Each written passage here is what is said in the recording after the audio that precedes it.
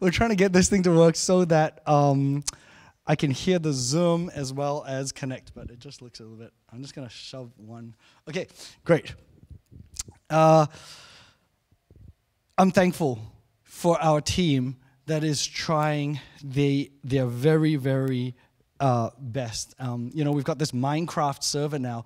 It's curated, right? So it's kind of safe. Harold's watching over everything. He's watching the kids' language. There's different things that are going around, And our youth group, I know they're on Friday. They're connecting with people as well.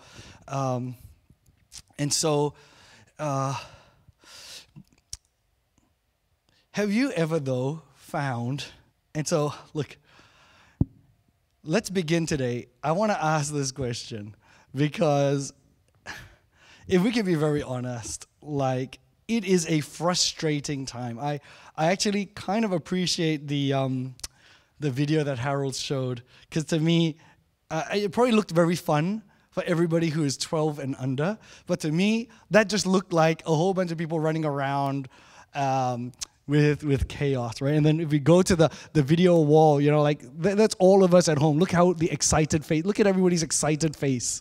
Oh my goodness. I think it is reasonable to ask the question, do you ever just get frustrated? If I could be honest, this lockdown 6, it's probably hit me the hardest. It's hit everybody the hardest. Don't get me wrong. I didn't mean it hits me the hardest, the most in the world. What I mean is that of all the different lockdowns, I think if I was to reflect on it, mostly, I feel like I've been able to make do. We've been kind of coming up with different things. I've been trying to, I'm rowing. I'm getting a morning routine up and running. We're doing, a whole bunch of productive things. Lockdown number 6, especially since we didn't expect it to go so long, I think has gotten me, if I'm very honest, pretty frustrated. And I don't want to get into sort of my woes. It's not a competition. There are a ton of people right now who are actually going through a frustrating period of a frustrating time, but even more than that, some are going through distress, anxiety, hurt, depression, loneliness. There's a range of frustrating and downer moods around. And I'm very grateful, actually, that the Bible speaks to all areas of our life. So today's sermon, if you want to study with us, we're going to go into Psalms 94. But I want to encourage you to join us in Bible study, just as we've got everybody on Zoom over there. We also want to have everybody on the Bible app with us. You can scan the QR code, but you could also type bible.com/events and then 487-55462 for those who are listening on audio. And really, if it's too much for you to do during the service, part of why we have this, and it's up on YouTube, it stays on later, is during the week, you could actually go to this link and then do your own reflection on the Bible verse for the week. Once we began this series, probably at the beginning of August, this is the 5th Sunday that we're doing this, we said that it is important for us to read the Bible every day. Give us this day our daily bread is in the Lord's Prayer. Jesus is not talking about your kaya toast. He's talking about your daily reading of God's Word. I will go as far as to say you need to read the Bible daily. Like we said when we started the series, one way to interpret the Lord's Prayer, give us this day our daily bread, is to view it as a portion. Give us this day, not the food that will last me for 10 decades so I don't have to read the Bible anymore. Give me this day the food that will last me for the whole year because I got many other things to do. It is, give us this day the portion that I need for today. And so that tomorrow I will wake up and I will seek your face and seek your word again for my sustenance. God, every day I need food. Right? And so we are wired. Every day we eat, every day we need spiritual food. And so that's why we're in this series. And we're trying to deal with, I think today, if we go into Psalms 94, we're trying to deal with a psalm that tackles frustration. Each of these Sunday services, we're doing the Bible in real life. It's kind of been crafted. So you're actually just hearing from my own personal devotion, to be honest. Like reason why I picked this passage is because this particular passage encouraged me when I was really frustrated. One of the things that, if I can give you a quick snapshot into my life, it's not that any particular thing is really bad, and FJ, you're a fantastic church, It's just, I think if I were to, for me, it's a different issue for David, King David, but for me, it is the scope. It is the wide scope of things that go on in a pastor's week, from genuinely being sad with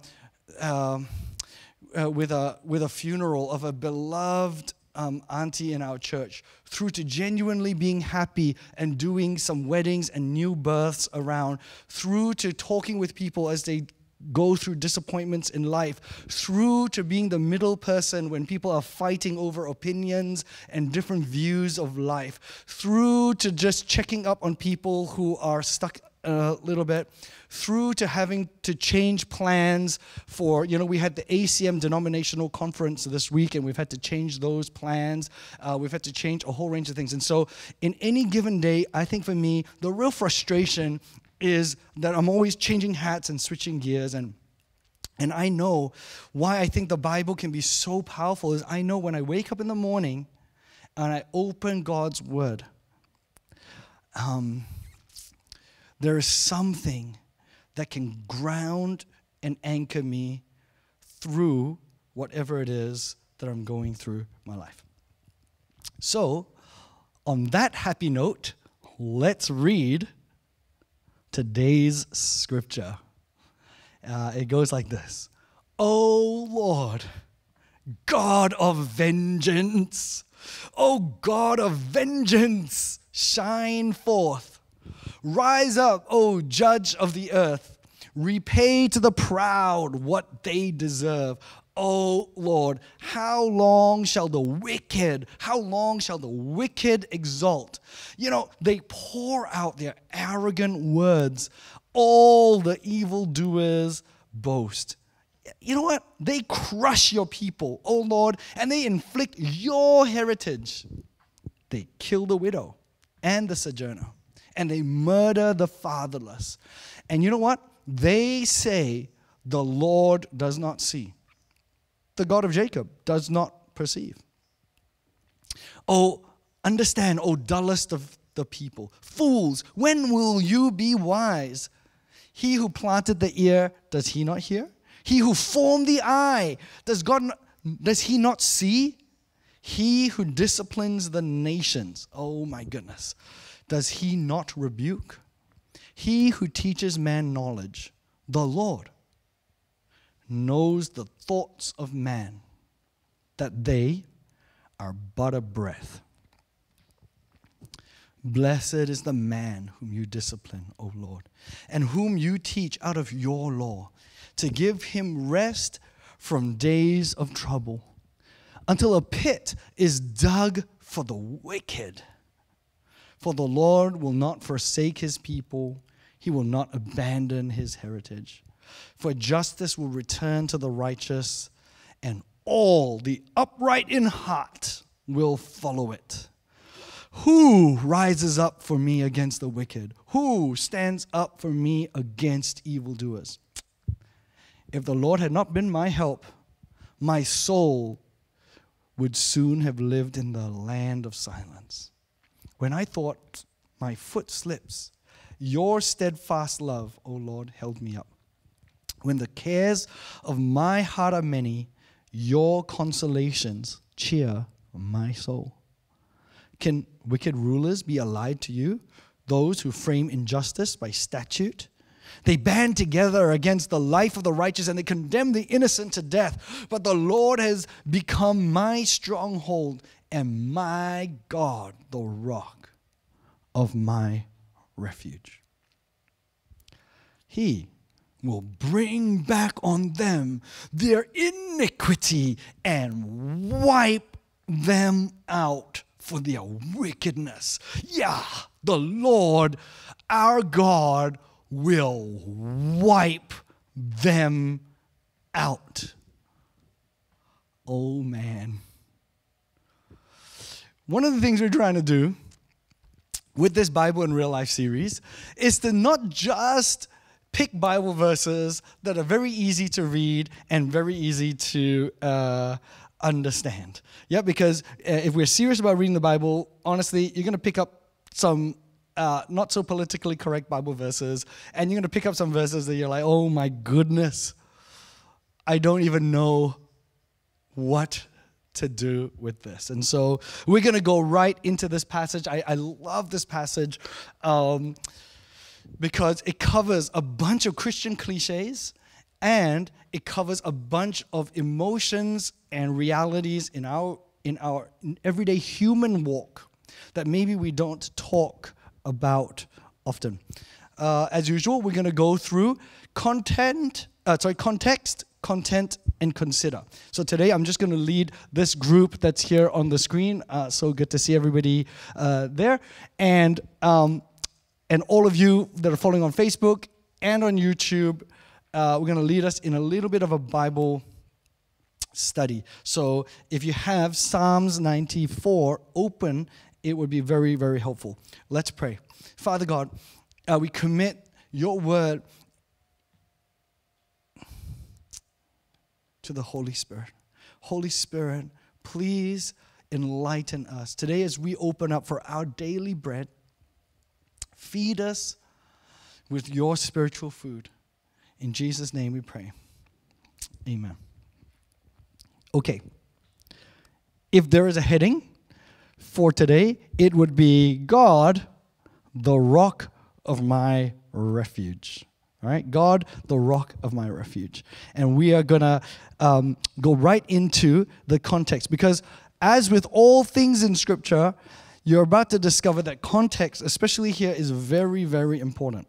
So, and today, we're going to finish at 11:30. So this is going to be a quick Bible study because I want you to get ready for the prophetic ministry that we're going to have after. Because one of the ways that we can deal with our frustration, one of the ways that we can deal with the things that are going on in our world is not just to read Scripture, which we're going to be doing today, but we can also, Jesus, when he left, he sent us the Holy Spirit.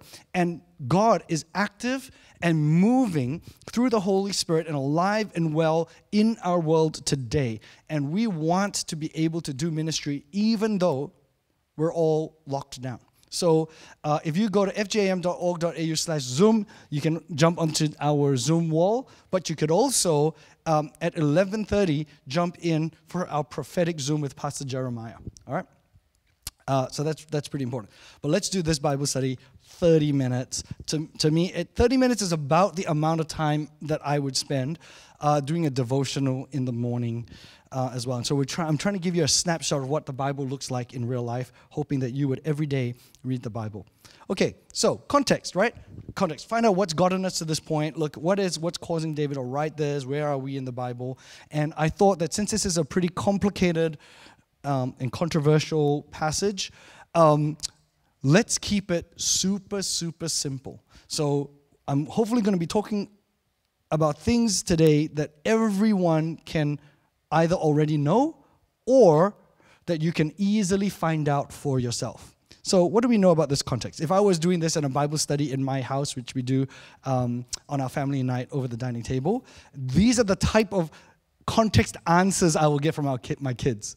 So I'll go like, what do you know about this context? And they'll be like, it's in the Old Testament. And we're like, okay. That's great. It is. It is in the Old Testament. It's shared. I mean, that's all you can say about it. It is in the Old Testament. It is, actually the Old Testament is shared with the Jews, right? Our Old Testament is the Jewish Bible. One of the great things about it, you can understand in this context, is that it's remained relevant over time. You're reading something that is not like a tweet that disappears or a Facebook post that is just irrelevant after 1 year or whatever it is. You're reading something that has actually one of the oldest sections of our Bible. It teaches us a reality about humans.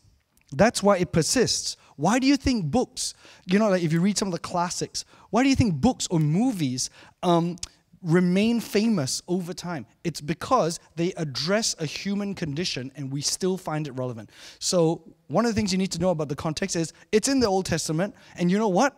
The world is still reading it today. Whether you're Jewish or you're Christian, you're still reading it today. So at some level, there's things in here that could be relevant to us. Next, somebody in my family, I'm sure, would say, Dad, I got the answer. The context is we're in the book of Psalms. Yes, we are. We are. Psalms is poetry, right? It's not prose. Okay, so what you have to understand when you read this passage is we're not dealing with a letter of instruction. So David is not saying, okay, this is what you need to do. You need to say, God, you are a God of vengeance. Yeah, and this is not it. You are hearing David's heart cry. You're seeing the inside struggle of the author. You're getting a snapshot peek into a person's life, and it's that person's life, when you look into it, is still relevant and going through same kind of things that we face today. It's not even, like Roger shared last week, it's not even an account of history. We're not dealing with, chronicles, which is like historical, this happened. Nothing's happening here. The guy's like writing his journal and sharing his frustration, right? Next, what you need to know is, within the Psalms, this is a category of Psalms called lament. The technical word for lament is complaining. This is the, if the Bible was able to help us relate through the highs and the lows of our life, laments help us to deal with the depths, the depths of our life. That's why there's so many books in the Bible. That's why I think it's healthy for a Christian to read the Bible daily, so that your Christian diet is not just the sugar that is filled with just the things that you put up on your wall or posters or favorite Bible verses everywhere, right? That the Bible, if you read it, addresses the heights and the depth of our human lives and the entire spectrum of how God relates with us. It's His words to us. In fact, let's go into a little bit more detail about the context. When is lament relevant? You know what? It's relevant when you are troubled by your own thoughts and actions. You look at the stuff that you're doing, or you're concerned about the stuff that you're thinking, and oh my goodness, why am I thinking these things? It's also relevant when you complain about the actions of others. Oh, come on. Like, when you complain about the actions of others, turns out the Bible also addresses that. Laments are also very good when you are frustrated by God Himself. Let me just say something about this category before we move on. Did you know that there are Christians, and I'll say there are Christians because I am kind of one of them. I'm one of them. In general, I'm not often, and maybe my wife says I'm less sensitive than she is, right? So sometimes, often, I'm not troubled by my own thoughts and actions. Actually, I'm not. In general, I have a steady disposition. Then, in general, I don't complain about the actions of others. In fact, I see all kinds of crazy action going on all over the place, right? And I just go, again, people just do whatever they do. And I try to, as a matter of Christian discipline, try not to complain about the actions of others. And in general, I like God. In general, I'm not frustrated with God himself, just as, But even though that may be the case for me, let me tell you, this has occurred in my life. All three have occurred in my life in various seasons. It is not, and I think it is, part and parcel of the human condition.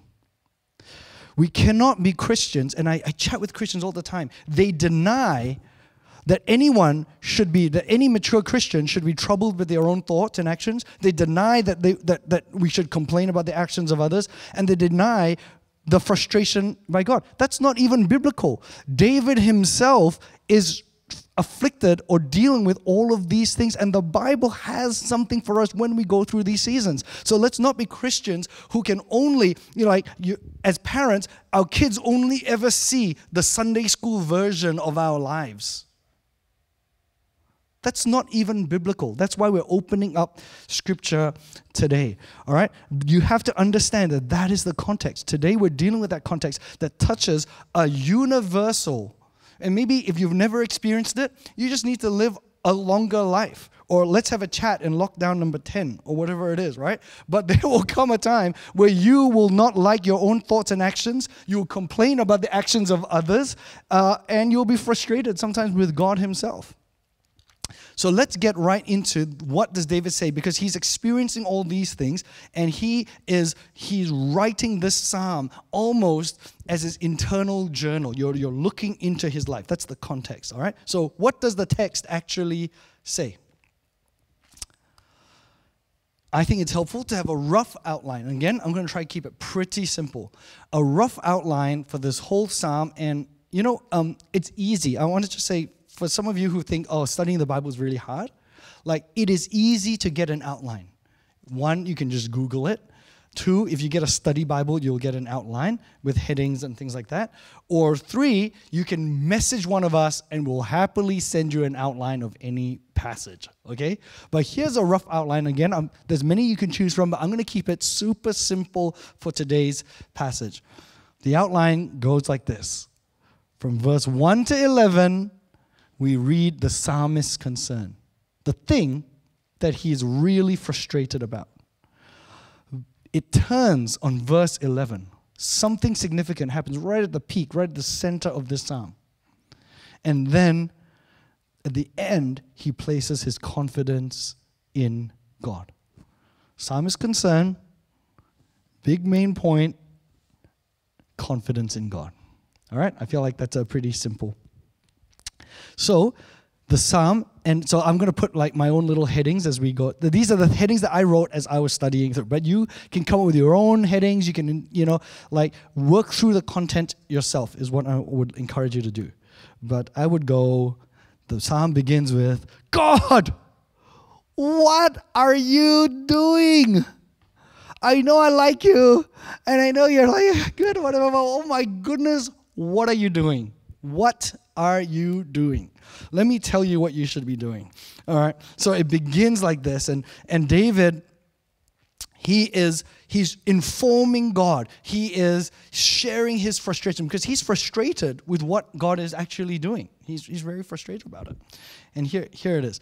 Oh God, God of vengeance. Okay, God, let me just tell you, all right? You are a God of vengeance. Oh God of vengeance.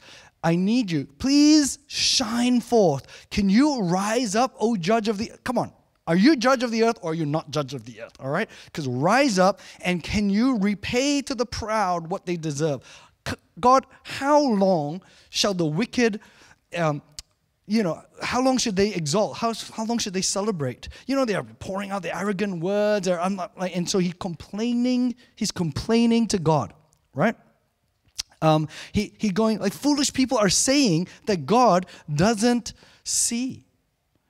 They crush your people, O God. They afflict your heritage. They kill the widow and sojourner and murder the father. They're doing really terrible things. And they're saying, God does not see. The God of Jacob does not even perceive. He's like doing nothing. In verse 7, which means we have to go to the next slide. Yes. The Lord does not see. The God of Jacob does not perceive. I want to say, like, firstly, this is David sharing his heart out, and sometimes we do think these types of things. I like what Tremper Longman says in his How to Read the Psalms book. He addresses this point because, David doesn't mince his words when he's writing in his journal to God. As Christians, we resonate with the confession, but we find the psalmist's assertion of innocence almost presumptuous. Why is it that the other people are all so wicked and God's like, and God of vengeance needs to judge them and discipline them? We're offended by the latter because we think of Paul's strong statements about the sinfulness of all of mankind, right? But we must remember that there are occasions when people are persecuted or harassed in situations and for reasons in which they are totally innocent. In fact, we're seeing this happen in our world today, right? Assertions of innocence. People who can come to God and say, God, I'm innocent, you gotta help me. They do have a proper place in the context of prayer. We must remember this. And so then, David goes on and he says, in verse 8, he addresses the evildoers and the fools. He goes, evildoers and fools. Oh, you know what? I've just finished my prayer to God now. I've told God what to do. In verse 8, he goes, evildoers and fools. You think that God is not paying attention? Verse 8, understand, O dullest of people. Fools, when will you be wise? He who planted the ear, does he not hear? Like, this is God. God made your retina. You don't think he can see? He who disciplines the nations, does he not rebuke? He who teaches man knowledge. And so in verse 8 to 11, in this passage, he is addressing the fools. And he's like, oh man, you're going to be in trouble when my God of vengeance comes and deals with you. Because who do you think made you and who is going to discipline you? You are in trouble because the Lord knows the thoughts of man. They are but a breath. Meaning that you might think you're so smart, but it's going to disappear like your breath evaporates. You might think you're making the right decision now, but pretty soon it'll be the wrong decision. I'll tell you now, it is a hard time to be human. I'll be very, very honest with you. I have great empathy for our leaders, our global leaders, our spiritual leaders, our political leaders, even the school headmasters and the company CEOs. I have a lot of compassion for them because it's a hard time to be a human, right? You can have your thoughts, you go, oh, this is exactly the right thing to do. Oh my goodness, this is what I'm thinking is the right thing to do. And then tomorrow, it's exactly the wrong thing to do. This is our state because God knows the thoughts of man. They're just a breath. However smart we are, like we have the smartest people in the world right now working on all kinds of things. But they're a breath. That's why the whole psalm turns on verse 11. The Lord knows the thoughts of man, they are but a breath. And here we see things turn in the content. And it's so powerful. Like this blew me away when I was reading this. Because in verse 12, David says, blessed is the man whom you discipline. And in the first part, before verse 11, the person that he wants God to discipline, the one that he wants to exact vengeance on, is the wicked, the other people. And then it's almost like you're seeing David's brain, go through. It's like, we don't need to go to the verse anymore. It's almost like you're seeing David's brain process. Oh, those people, they're so bad. Get them, God. Get them, God. You know why? Because the thoughts of men, they're all useless. Oh, they're terrible. Oh, wait a minute. I'm a man. I have thoughts. Oh, no. These are my thoughts. My thoughts are but a breath. Oh, my goodness. I need God's discipline. And you see the whole thing turn right here. Blessed is the man whom you discipline. Why do I say it turns? Right now, he is not talking about the wicked or the people that he had in the beginning verses. Right now, he's talking about himself.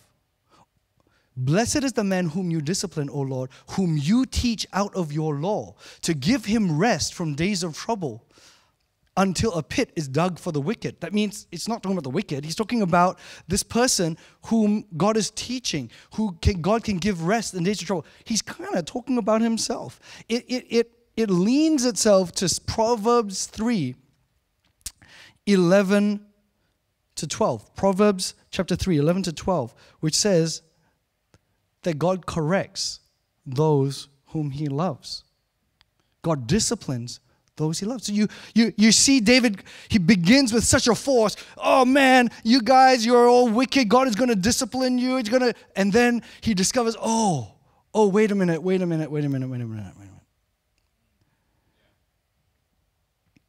Could I be doing something wrong right now in second guessing God, in saying, God, you're not doing what I imagine?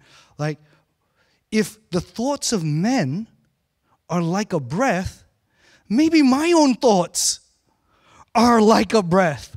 Oh man, blessed is the man who you discipline, God. I've been asking you to discipline, and actually I need discipline. God, why don't you discipline me? Why don't you teach me out of the law, and you give me rest until whatever my issue is dealt with.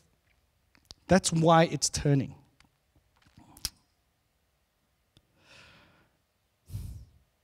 He allows God, after this discovery, he allows God to take care of him, and he allows God to take action. What you see in verse 14 onwards is him saying, for the Lord will not forsake his people. He will not abandon his heritage. For justice will return to the righteous, and all the upright in heart will follow it. You see in here that God has previously helped, because it says return, and he will help going forward. You see David start to now change his stance from beginning with complaining to God. You see him change to placing his confidence in God. Who rises up for me against the wicked? Who stands up for me against the evildoers? Well, if the Lord had not been my help, I wouldn't have got. So he's saying that God has previously helped him. In fact, he's gotten to where he is because God has been his help, so he can trust God. And then you get right to the end, and I thought, oh man, this is so good. God, I'm writing stuff down in my journal. God, this is so good. I need to be convicted myself. I need to place more of my trust in you. And then David does the most confusing thing right at the very end. He ends the whole psalm in verse 23.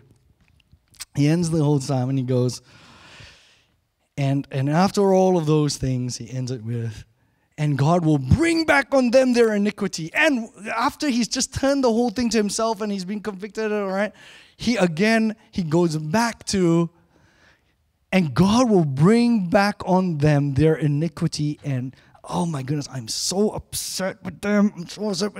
And he will wipe them out for their wickedness. And then he repeats again, the Lord our God will wipe them out. I sometimes wish that he didn't say that, because it kind of makes me a little bit uncomfortable. I'm not that style of person. But I think why that is there, because you're seeing David really share his heart, is that for David, after going through that journey with God, the underlying internal issue for him is resolved. He can let it go because he now knows it's in God's hands, and that he has now established the kind of relationship with God where he can share even the darkest parts of his heart with God and trust God for justice. Trust God, not him. Again, he's saying God will do this. God will do, right? Trust God for justice.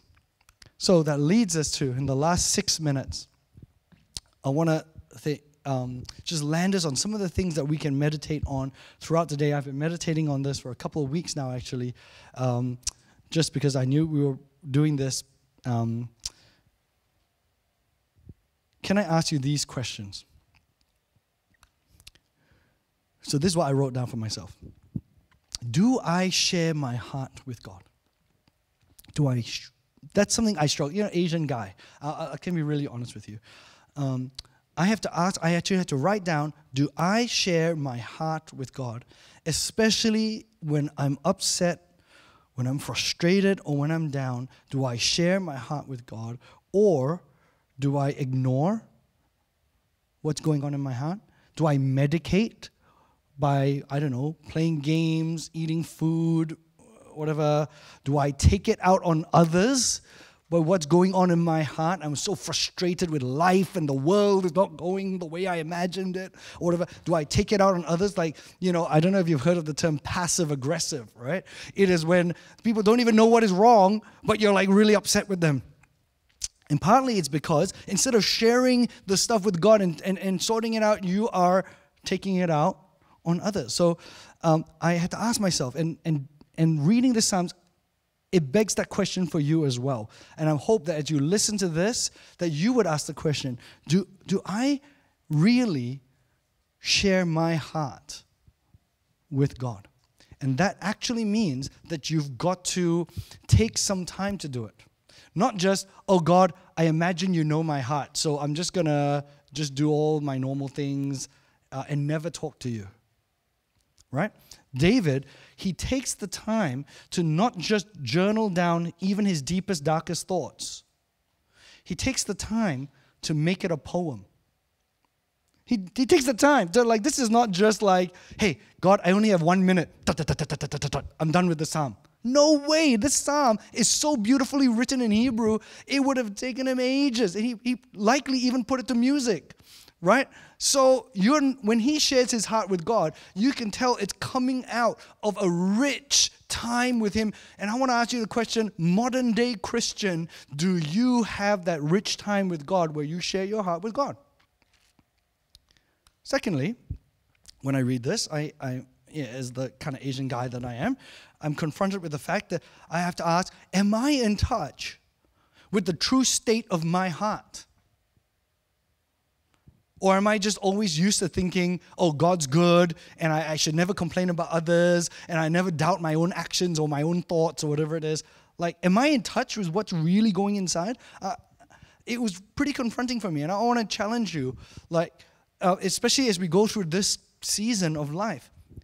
Why don't you do some of these things? You can walk and talk with God. Just go. We're allowed to go for a walk. Why don't you just go out and get in touch with the state of your heart? That's what this psalm is about. It's not so much about instruction and theology and, letter to the church or history. It is about, are you sharing your heart with the person who loves you the most? The God who made you, who you can be completely open, the God who can be with you as you walk through the valley of the shadow of death. So, are you in touch with the true state of your heart? Well, you could walk and talk to God. You could journal. You could sit down like I journal. And some people, they prefer walking and talking. Some people, they prefer writing or journal. You can even make a poem, right? You could speak in tongues. The Bible says that the Holy Spirit can utter for us in groans and sounds that we can't even articulate. So if you're just praying in tongues, trust me, that is also you getting in touch with the true state of your heart, because you are interceding in ways that your brain can't even comprehend. You could read scripture, because scripture actually reflects your heart. Did you know that? That the Bible has been described as a mirror that can show the state of mankind. And then you can reflect and meditate. That's why Psalms 1 says that we are to meditate on the word of the Lord day and night. These are ways that you can be in touch with the true state of your heart. Don't be that guy or that woman who is not even aware of the dark state of their own heart, and you're just stinking up everybody else. You're just like hurting everybody else. Be in touch with the true state. Don't leave it there. God can address you right where you are, but don't deny or ignore it, because the Bible can speak into it. Lastly, I think you want to ask yourself a very honest question. Can I trust God? David begins the psalm by going, God, I'm not even sure I can trust you, because you need to really show up. And he ends with, yes, God's got it. He will actually destroy my enemies. He will actually take care of it. So I don't need to, I can take my care and I can place it with God, because God will judge. He will avenge. He will make right. And he may not do it in the way that I imagine, because my thoughts are just like breath. But you know what? I know this about God. God will strengthen. He will console. He will love. He will hold me, because God, you are my fortress. Wow, fortress. Yes. God, you are the place where I can go and I can block out all of the things that are attacking my life, all of the things, even my own thoughts that are attacking my life, even whatever, my own concern, whatever. I can go to this fortress, this refuge, and I can share my heart. I can go through the depths of human life, and you are there. You've been there in the past, which is what he says in the psalm, and you will be there in the future. And for David, the next part right after that is Psalms 94. It's amazing when you go to God, how just getting a load off your chest, just placing it in God's hand. Anyway, we're humans, right? How much can we change? We're not. I wish the whole world was different and I could fly on a plane and go out. Like, what am I going to do? So much can happen when you place the things that God can handle into God's hands. And David does that. He does Psalms 95 after that. Oh, come. Hey, yay! Let us sing to the Lord. Let us make a joyful noise to the rock of our salvation. Let us come to his presence with thanksgiving. David completely changes his mood.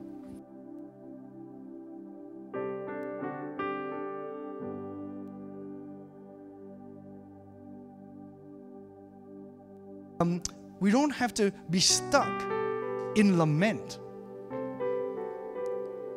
It is true, an actual part of our lives, and God can be there, but he can also take us out of it. And that's why today the title of this message is God, the rock of my refuge. Now I know there's some of us right now, we're very frustrated, and we are doing, probably one of the hardest lockdowns of my life anyway that I've ever seen, right? We want to take some time to minister to you. We want to allow God to speak into your life and into your world. And look, we are very restricted, right? So that's why we're doing this Zoom. We may not do it every Sunday. We're just going to take it Sunday by Sunday. But this Sunday, we've got a prophetic ministry with Pastor Jeremiah Yap that is going to start right now. That's how we're going to end our service. If you're joining us on Facebook or on YouTube, what you want to do right now is you can close down YouTube. It's fine, because you're going to see that feed on Zoom. And you want to go to fjm.org.au/Zoom. Two things, though, I want to, as instruction, if you're jumping in, and two things that need to happen when you're coming into the Zoom, because we may or may not let you in. You need to have your camera on, and you need to put your real name. So don't log in as Zoom user number 23. Turn your camera on. It's our own Zoom anyway. We've got moderators around. Turn your camera on and put your real name. Because Pastor Jeremiah, we're going to be inviting Pastor Jeremiah up soon. I don't know if he's actually here yet. He is? Brilliant. We're going to have Pastor... there he is. Oh, I see Pastor Jeremiah. So good to see you. Oh, I shouldn't wave backwards. I should wave forwards. So good to see you, Pastor Jeremiah. It's such an honor to have you here. But Pastor Jeremiah is going to want to see your face when he's giving you prophetic words. In fact, he's going to be scanning through as well everybody on that Zoom, and he is going to be prayerfully considering what God is speaking. So you need to have your camera on for this. We are thankful for the many people who registered as well. I'm going to pass this time now to Roger and Dan. They're going to lead us in a song of worship. And then after that, Uncle Roland is going to actually lead the session. So over to you, Dan and Roger. Amen. Let's just continue to stay in this attitude of worship.